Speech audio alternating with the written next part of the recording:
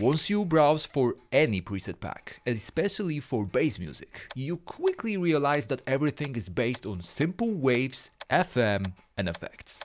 Even a simple sound can turn into something like this. And just to keep it simple, I didn't even use any plugin here. Everything is stock, including a synth, which is technically not a synth at all. Now once you go straight into pitch and oscillator tab and activate oscillator, nothing really happens, but once you bring up the volume of this oscillator, you go straight into 2010-ish Skrillex territory. Yes! Oh my gosh!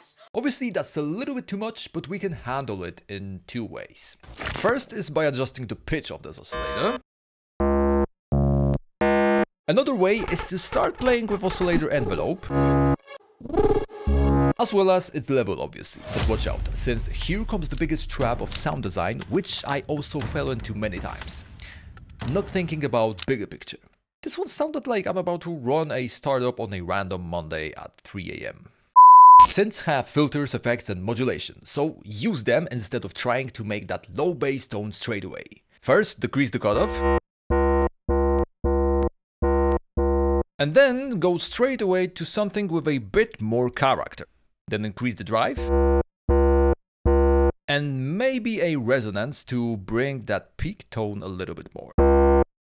And don't sleep on built-in shaper. This tiny little icon here is crucial because as for right now, the shaper goes into filter, and even if I increase the amount, there is not that big of a difference. But once I switch it to the filter first and then the shaper, you instantly get the crunchy effect we want.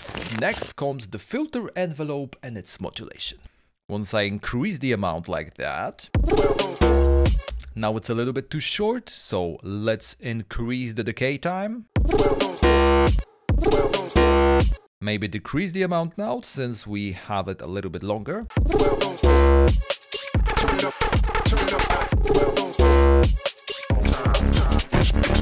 And if you wish there was an option to modulate other things, like for example shaper amount, then say no more my friend. Here comes the aux envelope and 3 different LFOs. So let's stick to the shaper amount since I've mentioned it already. Find it here on this list, shaper amount, then bring it up.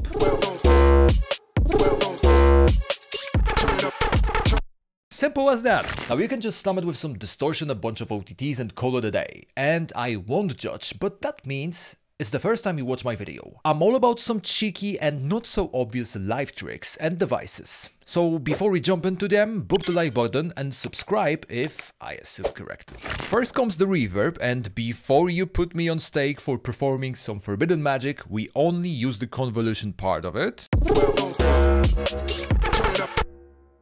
Already pretty cool tone, but I'm not about it at all. Once you go into textures pack, you can have some pretty cool overtones, but it's better to drag your custom sample. Obviously it's a little bit too long, but once we play with decay and size, then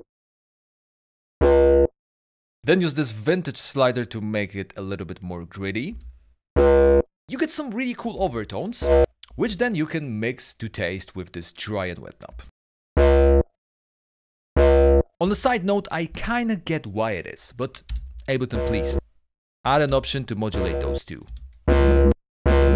What comes next needs no introduction, and just to not make yet another roar glorification essay, a few cool tips to try. First one is to use it in a serial mode, where the first shaper is noise injection. Next, my all-time favorites, half-wave rectifier and full-wave rectifier. Oh my fucking god. And don't forget you can also play with bias, which actually gives you some cool tones straight away.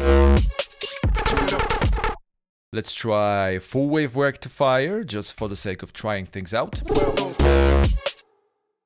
Even better if you ask me. And last but not least, when it comes down to roar, change this filter to, let's say, dispersion, then increase the resonance, and then assign the filter frequency to envelope.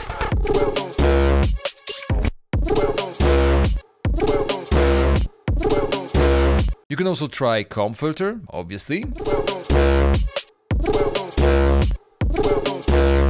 Remember when I said everything is stock here? Well, I might be able to trick you for a split second, and this one looks like a classic erosion, but in fact it's a true Max for Life powerhouse for sounds like those. It turns out that it uses phase modulation, which, to not bore you with technical terms, sounds very close to FM. And as we know, the more FM, the bigger chance of being accepted by bassheads community. While the noise mode is really cool, we already added it. Self-modulation is not what I deep dived to be fair with you, but once you switch it to oscillator, some magic happens. You could lock it to frequency, and this one is disrespectful, but you can also lock it to the pitch, which for this sound with a single note would be, I guess, C5. Then you can change the shape of this oscillator. But the coolest part about it is that once you have a riff like this one, for example, which is cool but kind of boring, you can easily put it on and then switch to MIDI controlled and sidechain it with this MIDI signal, which essentially gives you something like this. If you ask me, BS Audio Tools make some of the most unique Max for Life devices, which I'm up to show you more in depth really soon. In the meantime though, you might want to check another cool video on fully stock sound design, this time with a proper synth.